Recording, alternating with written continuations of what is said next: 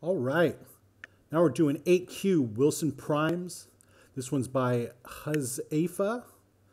And everybody seems to hate this one because it's 58%. Regardless, Wilson prime satisfied the following condition. Let P represent a prime number. Okay, then P minus 1 factorial plus 1 divided by P squared should give a whole number, right? Your task is to create a function that returns true if the given number is a Wilson prime, okay? So basically, there's only 3 Wilson primes that they've found so far.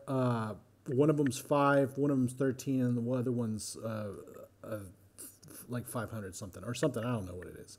It doesn't matter. So let me show you. So when you plug 5 into here, it will be 4 factorial. So 1 times 2, which is 2 times 3, which is 6 times 4, which would be 24, plus 1 equals 5 times 5. So, plus 1 divided by 5 times 5 equals 1, right? So that being said, how do we get that, right? So this one's probably the most complicated video I've done so far in 8Q. And you need to deeply understand some of the concepts here. So we're going to return, and the first concept we need to know is how to make an array out of this, because this is hard to explain. The first thing we need to take care of is making this here, right? The 4 P minus 1 factorial plus 1, which would be, when you're using 5 minus 1 factorial plus 1, which would be 24, plus 1, 25, 5 times 5, 25, right? So, you know, that's the easiest one we can do, because the other one's 13, and that would be a humongous number. We're not even going to bother with that. So first we need to make an array to house the 1 times 2 times 3 times 4, right? So we're going to start with Array.from, and we're going to say, well, let me just read this. Array.from, it's a static method that creates a new shallow copied array instance from an array-like or iterable object, right? So here's the syntax right here. First, you need to make an array-like thing, which I'll show you how to do that first. So to make an array-like thing, we're going to say array.from, right? And then the array-like thing is going to be like this, length, and the length of it is going to be P minus 1. Okay, so it's going to have, in the case of 5, it's going to have 4. Indexes, right? 4 elements, 4 indexes for elements. You know what I'm saying? 0, 1, 2, 3, right? So next, we need also in this, we're going to need this map function down here, and it's going to be this one here with the element and the index, and I'll show you why. Okay.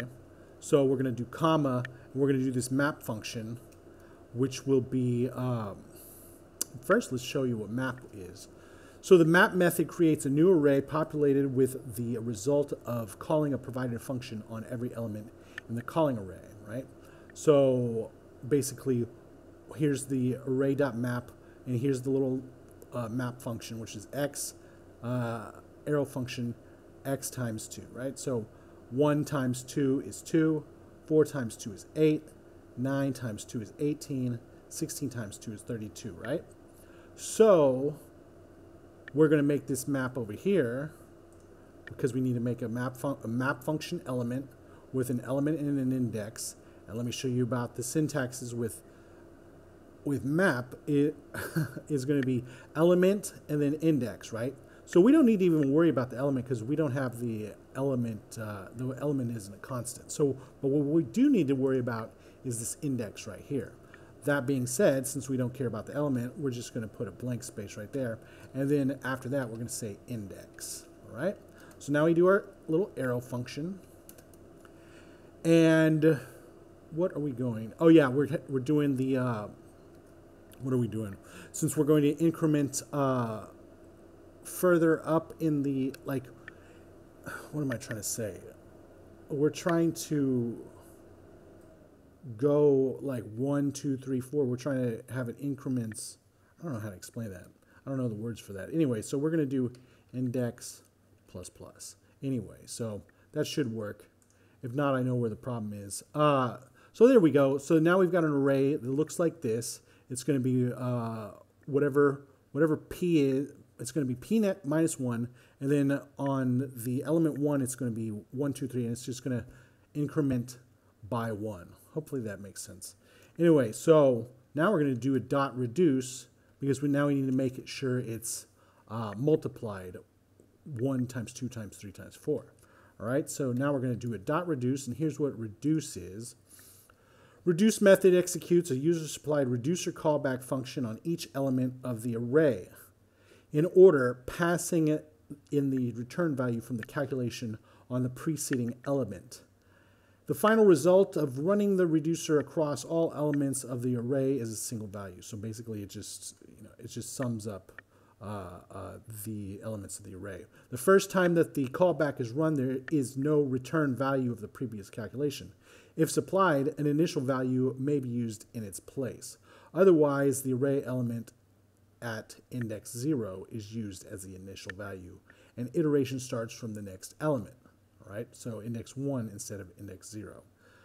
And perhaps the easiest to understand case for reduce is to return the sum of all elements in an array, right? So here's reduce, previous value plus current value, so 0 plus 1 plus 2 plus 3 plus 4, and now that's going to equal 10, right? So boom, just like that, normal style. So what we're going to do over here with the reduce is we're going to say, let's go over here to the syntax. We're going to do previous value times current, previous value and current value over here. So prev cur, and let me wrap these up in a, all right, prev cur right there. And we're going to say arrow function prev times cur, right? And here we go, reduce.